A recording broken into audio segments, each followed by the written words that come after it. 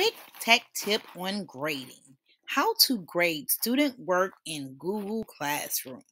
Of course, the first thing you need to do is head where? Google Classroom. Okay, so we're going to head to the Google Classroom. We're in my Google Classroom, and you're going to go to the assignment that you need to grade. So I assigned my students a quiz on the stories Julian tells. To grade the assignment, I have one student who's turned it in, and here you would go, you can manually grade an assignment, or depending on the assignment that you are working on, if it's a Google form and you've did automatic grading on that, then you will be able to import the grades from Google Forms. So if I wanted to manually grade Chloe's assignment, I would, of course, click and I would look at her assignment. I would determine what grade she has, and then manually here, I would just enter her grade in manually.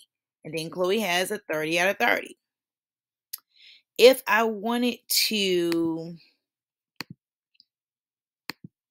grade her assignment by importing it from Google Forms,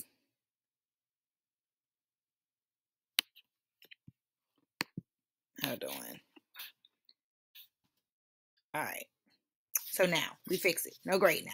So if we wanted to grade it based on importing it from Google Form, we would just go here and her assignment is turned in, and we would just import her grades from Google Form. Am I sure? Yes.